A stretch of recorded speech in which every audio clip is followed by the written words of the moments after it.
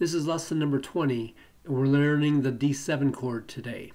Just want to say I'm sorry if I was a little too wordy or lengthy in the previous videos, but there's just so much information to give you as a beginner, and sometimes I have a hard time controlling myself when it comes to talking about the guitar or ukulele. So I'm hoping to do shorter lessons and not explain as much, since you understand music and your instrument a bit more. If you ever have questions, please leave them in the comments for me, and I'll be glad to answer you. So let's get on with the D7 chord. This is where it gets interesting now, because there's some good shortcuts, and we can start to add more songs with this chord in our repertoire. So I have the acoustic guitar on capo 2, and we're tuned to E, B, G, and D. If you're using a Bari uke, no capo, tuned to the same notes. Let's start with the C chord. The C chord and the D7 have one note in common, and that's on the second string, first fret, or 2-1.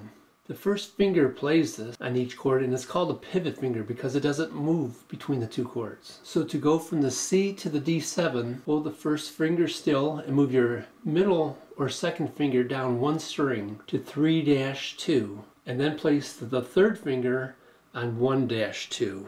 When we learn chords, it helps if we can look at them and memorize certain shapes. Looking at our D7 chord, we notice that it looks like a triangle, and when we're holding our guitar properly at a 45-degree angle, it's pointing upward. So to help us remember this shape, just remember the phrase D7 points to heaven. This will make even more sense when we learn the D chord, which points in the opposite direction. So let's make sure we can hear all four notes or strings, and that's going to be a D, A, C, and an F sharp. Make sure you have good finger position, your nails are trimmed, and your fingers are as close to the frets as possible. So to transfer back from the D7 to the C, it's even easier. Keep your first finger in place, lift off the third finger, and move the middle finger back to the fourth string, second fret, 4-2. So stop the video and practice going back and forth slowly between the C chord and the D7. When you're ready, let's do a quarter note strum in 4/4 time. One measure of C, one measure D7, and repeat. 1, 2, 3, 4. 1, 2, 3, 4, D7. 1, 2, 3, 4. Repeat. 1, 2, 3, 4, D7. 1, 2, 3, 4. The other chord that's used a lot with the D7 is the G chord. And fortunately, there's a really good shortcut for that. So from the D7, you lift off fingers 1 and 2, and then you slide the third finger from fret 2 to fret 3. So don't lift it off.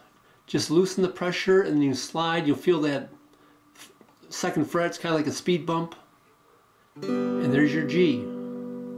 When you go from G to D7, you're going to move your third finger first, go over the speed bump to fret 2, and then you're going to put down finger 1 on 2-1 and finger 2 on 3-2 for your D7 chord. Be patient with this, because this is a hard chord. It's your first 3-finger chord, and you're probably going to do it in 3 different moves. It'll be 1, 2, 3. After a while, you move them all at once. So stop the video a bit and practice this chord change slowly. When you're ready, let's practice doing a half note strum in 4/4 time. One measure of G, measure D7, and repeat. 1, 2, 3, 4. 1, 2, 3, 4. D7. 1, 2, 3, 4. Slide to G. 1, 2, 3, 4. D7. Slide. 1, 2, 3, 4.